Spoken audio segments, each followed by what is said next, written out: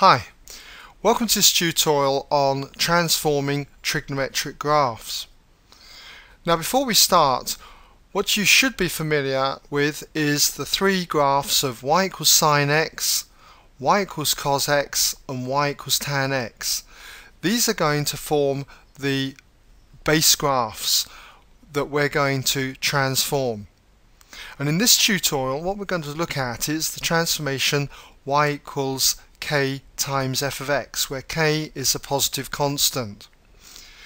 And what this does to any graph, whether it be a trigonometric graph or another graph, it represents a stretch parallel to the y-axis of scale factor k, where the x-axis is invariant. And to start this, what I've got is a set of axes going from minus 360 degrees to 360 degrees.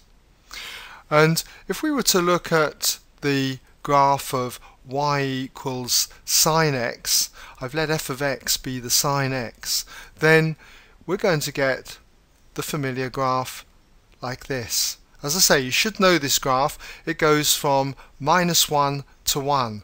It peaks at 1 at 90 degrees and at minus 270 degrees, and its lowest value of minus 1 is at minus 90 and 270 degrees.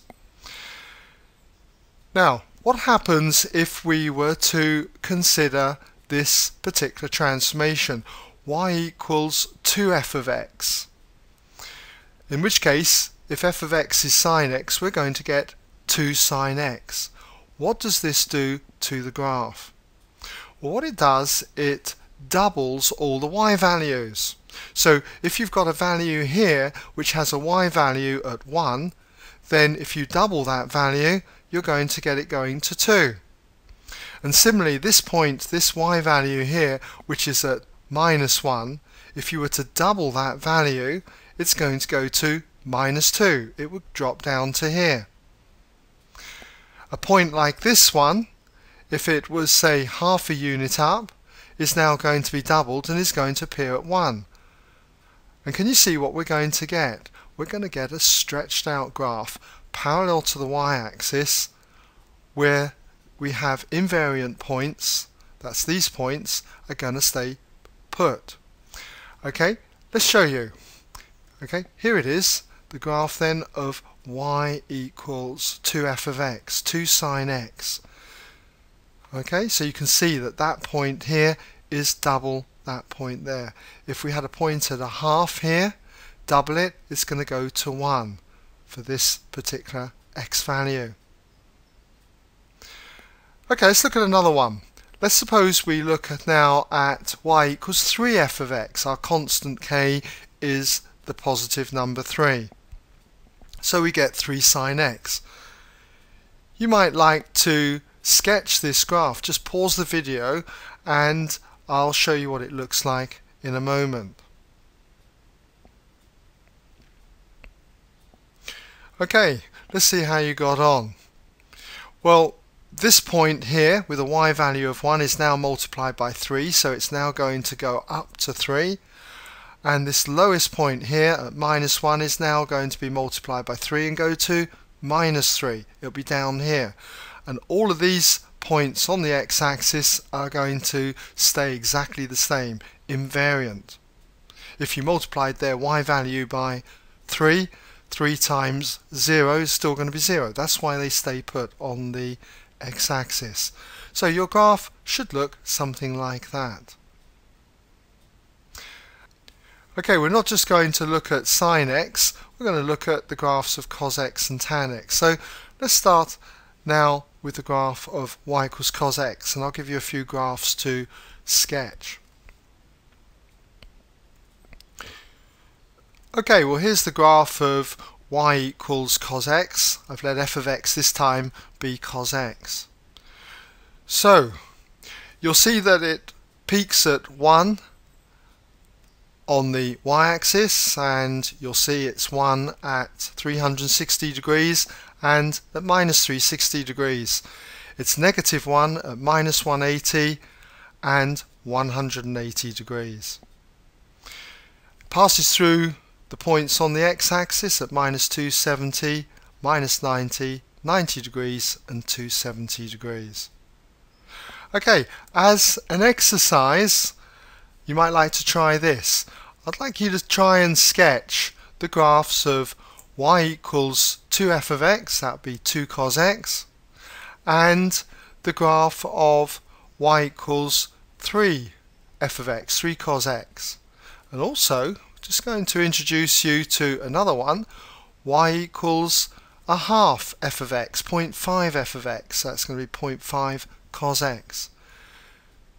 So pause the video, have a go at sketching those graphs, and when you're ready, just come back and we'll quickly go through them.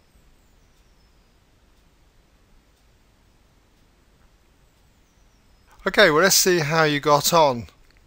For the graph of 2 cos x, did you get that?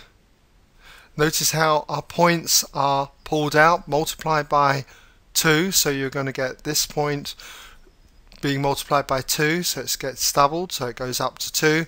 This point at minus 1 gets doubled, goes down to minus 2, and so on. What about 3 cos x? You should have this graph pulled out to 3 and down to minus 3. And what about this one, half f of x? Half cos x in this case. Your graph should look like this, which I've done in the dotted line. Instead of it going up to 1, we halve the values, so half of 1 is a half, so you should have it crossing the y-axis at a half. And the lowest point is at minus a half. Okay, there you go, the lowest point minus a half. So let's do the same now for the graph of y equals tan x and give you a few to sketch there. So what we've got here is y equals f of x, which equals tan x, f of x being the tan x. And what I'd like you to try is to sketch the graph of 2 tan x, that's that one, and a half tan x. Okay, so just again pause the video and come back and we'll run through these ones. Okay, well, let's see how you got on. Now with this graph we've got to remember double all the points if we're going to look at the graph of 2 tan x. And so if you've got a point like this one here, you can see its y value is 1. If you double it, it's now going to be a point that's about there. If you've got this point up here, which is at 2, if you double it, it's now going to be at 4 for the same x value. And the same is going to happen with the negative values. You should find that you get a graph looking something like this. And what about the graph y equals a half then of f of x, half tan x, 0.5 tan x? Our values now are all going to be halved. Our y values are going to be halved. So you should have a graph looking something like this. It's still got much the kind of same shape as the original graph. So hopefully you've got some idea now how to sketch trigonometric graphs when we're using this particular transformation, y equals k times f of x, where k is a positive constant. Okay, well, that brings us now to the end of this tutorial.